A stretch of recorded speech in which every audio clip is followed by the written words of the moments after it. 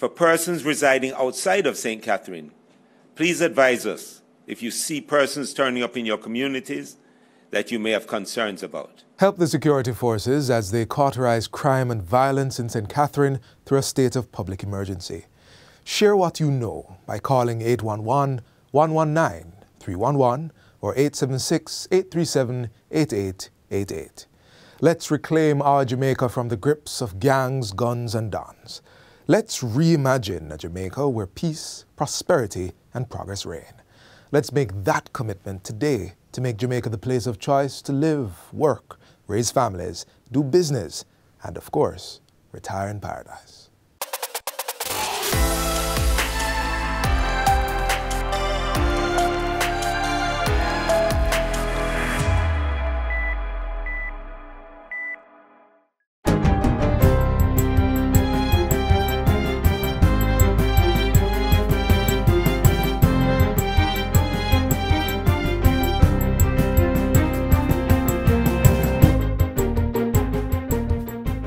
Good day, I'm Stephen McHugh, and this is your JIS News for Monday, June 20, 2022. Government has launched a multi-million-dollar project to reduce the presence and uses of small arms and light weapons in 2 communities.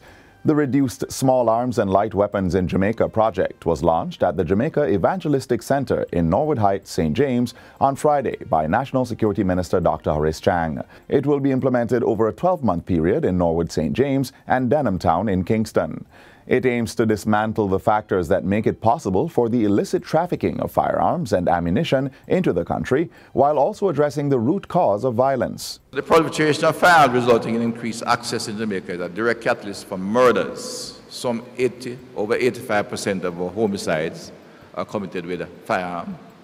And we don't in any way take pride in it. Jamaica has the highest rate of homicides of any democracy in the world. The intervention is being spearheaded by the Ministry of National Security and implemented by the United Nations Development Program, UNDP, at a cost of $74.6 million. Financing is from the Salient Fund, established by the UNDP and the United Nations Organization for Disarmament Affairs. UNESCO and the United Nations Office on Drugs and Crime are also a part of the project. The Reduced Small Arms and Light Weapons in Jamaica project will incorporate 4 key activities to achieve its objectives.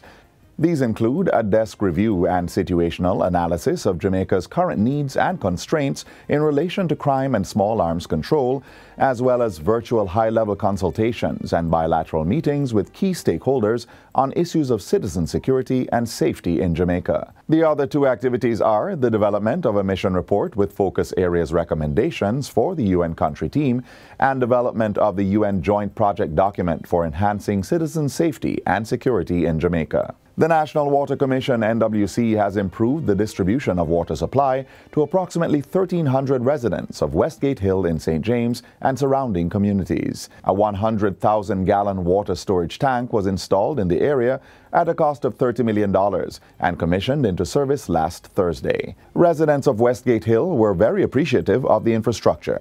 We were reduced to 1 tank that had the capacity of only maintaining our community for half a day if we had a disruption in the water supply. Water is indeed life, and the residents of Westgate is very thankful that the commissioning of this tank is being done today. Minister with responsibility for water, Senator Matthew Samuda, says this project is among several operating strategies by the NWC to streamline efficiency and mitigate low collection during the drought season. That includes the refurbishing and commissioning of approximately 30 potable water storage tanks across the island at a cost of $575 million. I am pleased to announce to you, ladies and gentlemen, that the 30 tanks are now virtually practically complete. And we will be moving around to commission these tanks for the benefit of these 30 sites. More than 50 vendors are expected to occupy the newly refurbished Clarkstown Market Shops in Trelawney. The project was spearheaded by the Trelawney Municipal Corporation through funding from the Ministry of Local Government and Rural Development at a cost of $14 million. The 5-shop building includes showers in the rest area, upgraded electrical works, a new roof, and repairs to the meat market and columns. Portfolio Minister Desmond McKenzie is urging the community to protect the infrastructure. And so the opening of this market is a clear indication of the commitment of the government. The refurbishing of the shops is part of a multi-phase redevelopment project of the Clarkstown Market and Transportation Center. Phase 1 of the project included concrete surfacing, the erection of signs, installation of benches, bus sheds, and more to the tune of $6.5 million. Follow-up work was undertaken for another $2.5 million to put in place a security booth and office building, construct a drainage system, and repair the public sanitary facilities. Students at the Edna Manley College of the Visual and Performing Arts will have the opportunity to access full scholarships and bursaries through the Cecil Cooper Foundation Scholarship. Prime Minister Andrew Holness made the announcement at the inaugural Cecil Cooper Foundation Scholarship launch on Friday. He says each year, eligible final-year students will have the opportunity to access full scholarships, while 4 to 6 first-year students will benefit from bursaries. Events like these and efforts such as what we are doing now in launching this foundation and creating the opportunity for young people to get formal exposure to the arts through full scholarships. It's a good start. Exhibitions will be held annually to display the works of students who have been beneficiaries of the scholarships and bursaries provided by the foundation, as well as works from some of Cecil Cooper's colleagues, former students, and other artists. Part proceeds of the funds raised from each annual exhibition will go towards the scholarships and bursaries provided by the foundation. The Ministry of Culture, Gender, Entertainment and Sport is also making a commitment to provide funding for a scholarship in music to one student at the institution. So we will provide the funding for the scholarship in music. And finally, Jamaica will join more than 120 countries in commemorating Tuesday, June 21 as World Music Day under the theme Music at the Intersections. Director and curator of the Jamaica Music Museum, JAM, Herbie Miller, says that as part of the observation, media houses are encouraged to play music from different cultures that have impacted Jamaican music. Looking at world music, we get to understand the cross-cultural influences that has allowed us to develop a very distinctive musical form. It's also important that we listen to the music of the world because we are shaped and our culture informed by different cultures. The Jamaica Music Museum will be hosting an exhibition in August as part of Jamaica's 60th independence celebrations. It will be mounted at the Institute of Jamaica, showcasing the diverse cultures out of which Jamaican popular music emerged. And that's it for JIS News Today. I'm Stephen McHugh. Thanks for watching.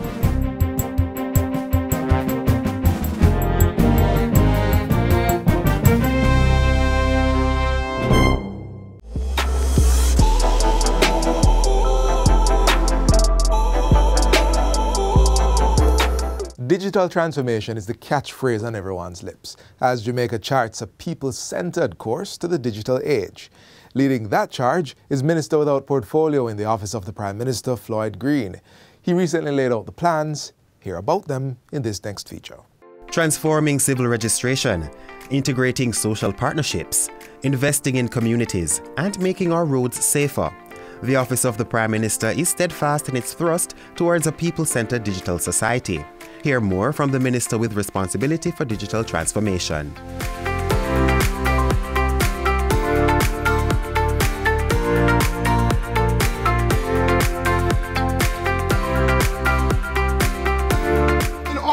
Recraft and create a truly digital society, it has to start with the transformation of our civil registry.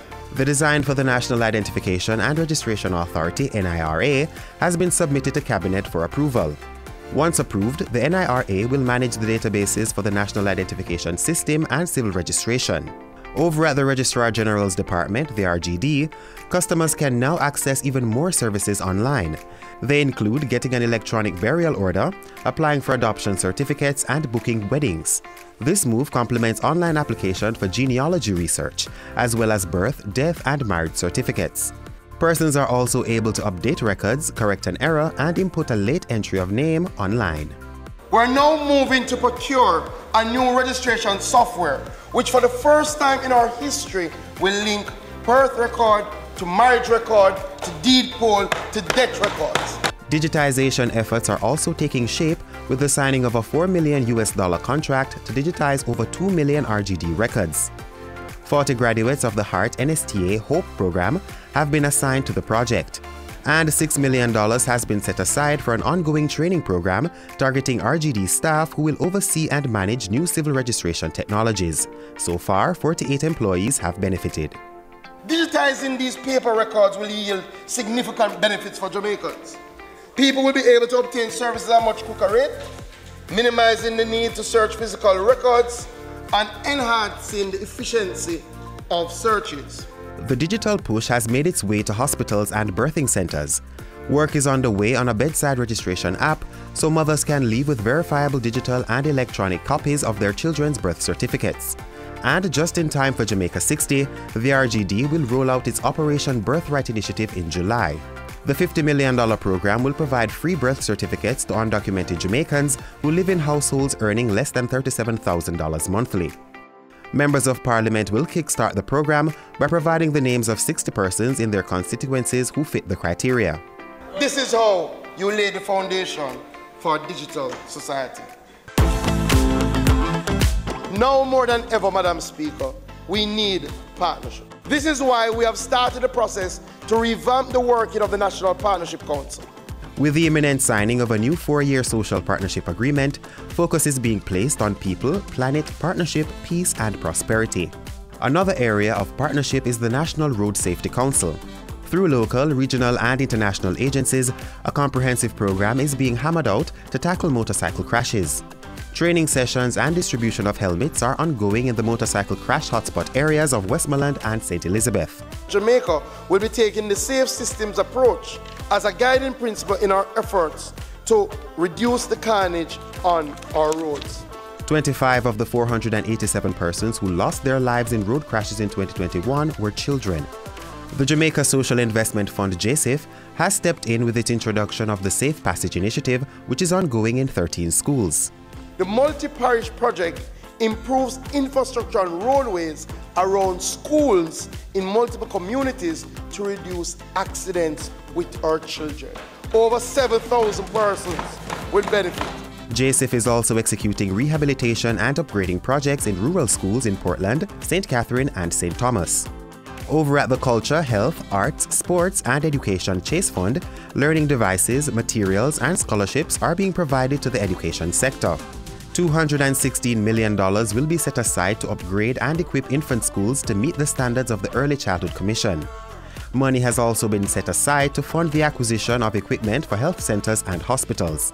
And in the financial year, Chase will complete performing arts centers at the St. Catherine High School and in downtown Kingston. Meanwhile, the Constituency Development Fund, the CDF, is now working with a revised operational procedure that ensures increased statutory and regulatory compliance. I'm pleased to advise that now a minimum of 25% of the Constituency Development Fund is invested in education activities. This amounts to $315 million annually. The fund has also begun the digitization of its documents and procured a software to manage monies it disperses to implementing agencies. The program will be rolled out later this year. We have accelerated the pace of action to get to where we need to be. We are transforming the lives of Jamaicans, making our lives easier and bringing us into a new reality with boundless possibilities. When we think digital, then and only then can we make it happen.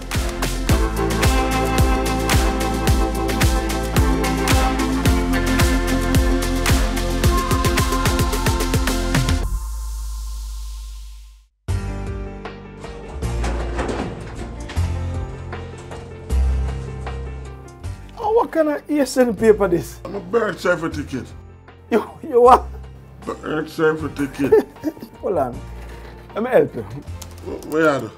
I apply for your birth certificate online on the RGD website.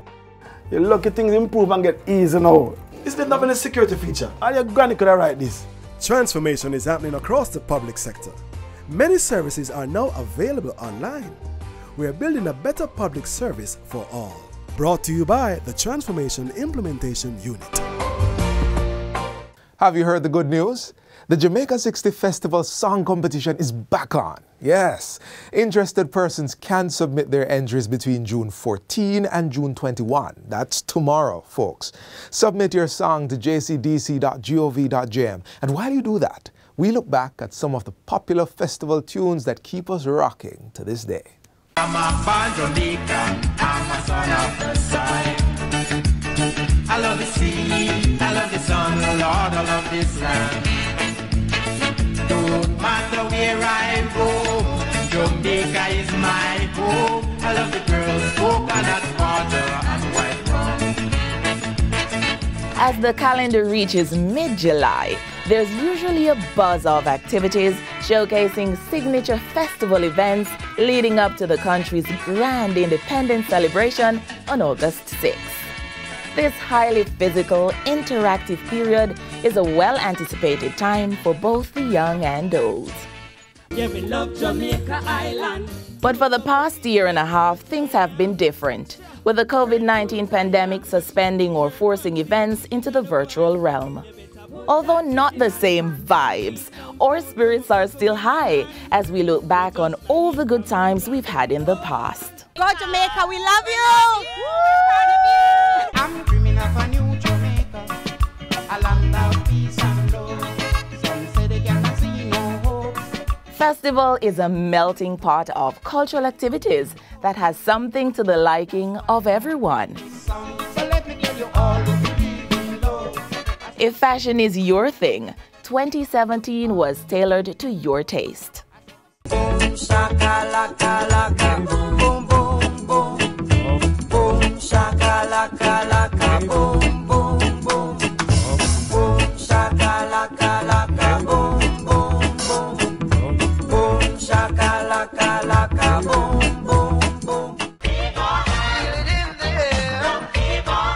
A must-have fixture on our independence calendar is Mellow-Go-Round. Here the little ones get a chance to show off huge talents. Them say Miss Mary used to free that up in big time. She paint her whole house red. And after she done put on the red pillowcase and sheet, who that in the bed?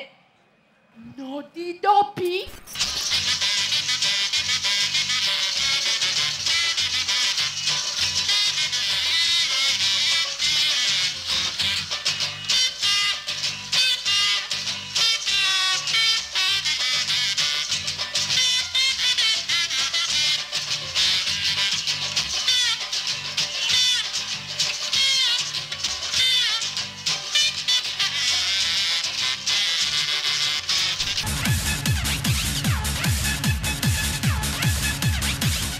Let's keep the excitement going with some reggae dance and clash between two big sound systems. But don't you ride like lightning? This man, if you ride like lightning, it'll crash like thunder. So going down along the way, now the song will lead the ways I would play. But guys, cause someone coming down the song will lead the ways I would read the radio. Wow, baby! Bogle move. When me say bogle, the whole a jungle move. Man a bogle move, woman a bogle move. Picnic bogle remix the bogle move. Bogle move, bogle move. The party name God Bless. So God bless people. Make we play a phone on a man. You ready? You make me stronger. You ready? Oh. Yeah, everybody put up here. Put the get up, put the get up, put the get up, put the get up. You make me stronger. Everybody, we have summer now. We have summer. Gracias, Jesus. Watch me. Everybody know. We have summer. We have summer. Jamaica. We have summer. We have summer. We have summer. We have summer. To Colombia. From Canada to the US. Uganda. It's a we have bigger. We have bigger. You're my creator.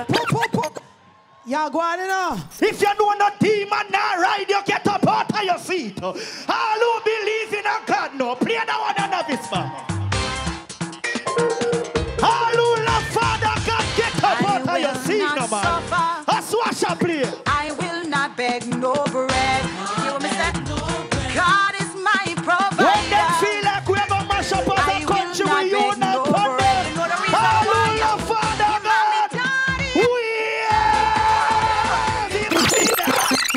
At the end of it all, the biggest excitement is the spectacular performances and fireworks to a full stadium and vibrant crowd. Feel alright, but play the music sweet, sweet. No matter what you do, you can't get through unless you play the What a way you're full of our roots and culture. That was in Jamaica 60. Jamaica 60? What a piece of news, Miss Matty. I feel like my heart going bust up. Just in, the island of Jamaica is on the verge of celebrating its 60th year of independence. I only way of celebrating it. They say the people them in them come here, you know. But you see when our people decide, say the other people them free paper, burn up, them say if it's war, start it, whatever. We all collect medal, panta fight, you know. Medal. Amount of tongue we give them, you know. These celebrations are slated to begin on January 1st, 2022. Organized by the Ministry of Culture, Gender, Entertainment and Sport. We have more in this report. I am on site and planning activities are ablaze. Persons are advised to download the Reggae Jamaica app to know what it activities for the Jamaica 60 celebration. Yeah. I don't know the app to get the updates then. Minister without portfolio in the Ministry of Economic Growth and Job Creation, Everald Warmington, recently revealed that plans are far advanced to start construction on the new Houses of Parliament building on lands at Heroes Circle. He says phase 1 of the procurement of a contractor is advanced, while the procurement tender for works will close on June 28 for evaluation. Catch the genesis of this ambitious plan that is projected to cost the state $50 million.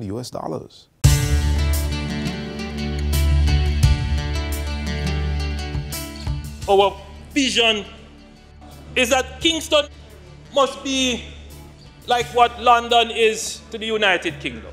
We want Kingston to be like what Singapore is to Asia. Kingston should be like what Paris is to France. Kingston must be like what South Africa is to the motherland. We want Kingston, Jamaica, to be the epicenter of the Caribbean region. And that vision starts with the construction of a new Houses of Parliament complex, the anchoring structure for the proposed Government Oval. To be built within the 300 acres of land surrounding the National Heroes Park, the Oval will have 14 government ministries, agencies and departments, centrally located to the hub of business and the 7th largest natural harbour in the world.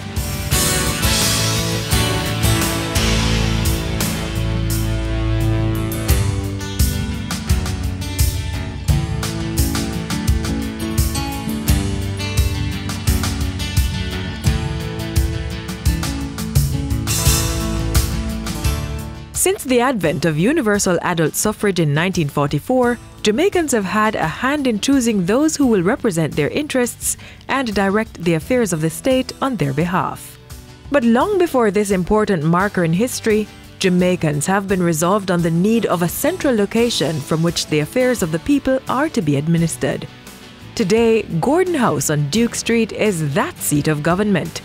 This two-story building became the official meeting place of the Jamaican government on Wednesday, October 26, 1960. Like other sites of the past, which were found unsuitable for one reason or another, Gordon House is now poised to make way for the march of progress and designation of a new meeting place for the people's representatives.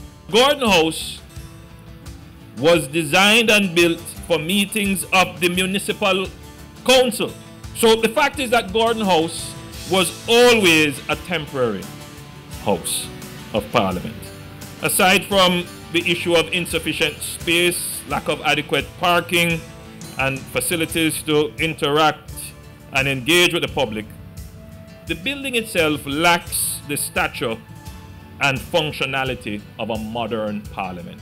So for decades, various governments have pondered and pursued plans for a new parliament building. Time and again, the consensus was clear. The legislative arm of government should be situated in the place where the nation's heroes are honored, a place where history has left its mark. Heroes Circle, as Jamaicans now know it to be, was once the Kingston Racecourse, the island's premier location for horse racing. The racecourse grounds also hosted cricket, cycling, traveling circuses, and many other entertainment-based events.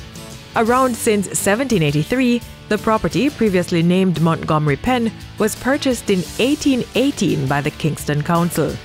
It was on these grounds that former slaves celebrated full freedom in 1838, and decades later, Queen Victoria's Golden and Diamond Jubilees. The Jamaica National Exhibition of 1891 was also held on these grounds, at the site of what is now the Woolmers School. Renamed the George VI Memorial Park in 1953, a war memorial was also erected to honor those who served in the First and Second World Wars.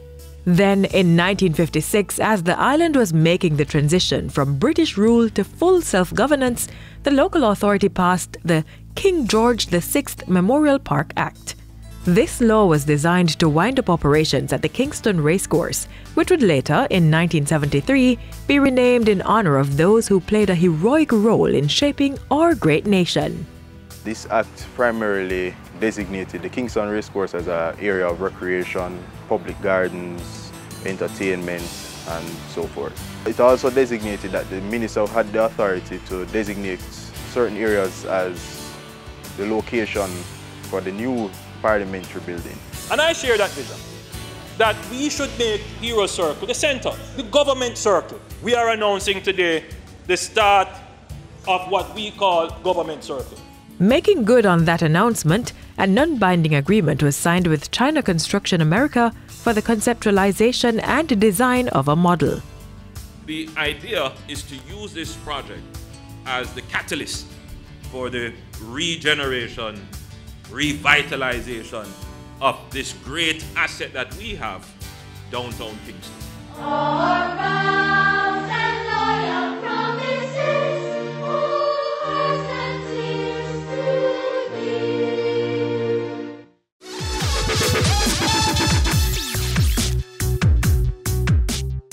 Have you ever been in possession of a birth certificate? Are you making over $37,000 monthly? If your answer to these two questions is no, then you may be eligible for the Project Birthright Initiative. This Jamaica 60 project will come on stream in July and will allow Jamaicans who have never had a birth certificate to get one free of cost. Come July, you will be able to fill out a registration form at all Registrar General Department, RGD offices island-wide, their website or social media pages. Persons may also visit the National Identification System NIDS fax website and social media page to access the registration form or for more information about the project. Get your birth certificate, gain access to all government services, be a part of the digital society. Claim your birthright.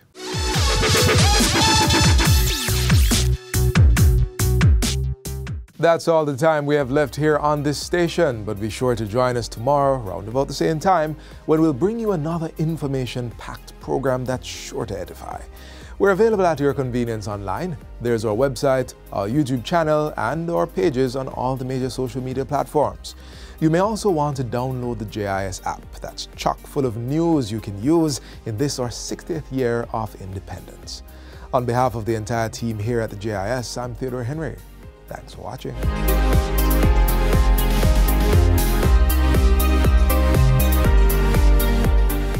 This has been a production of the Jamaica Information Service, the voice of Jamaica.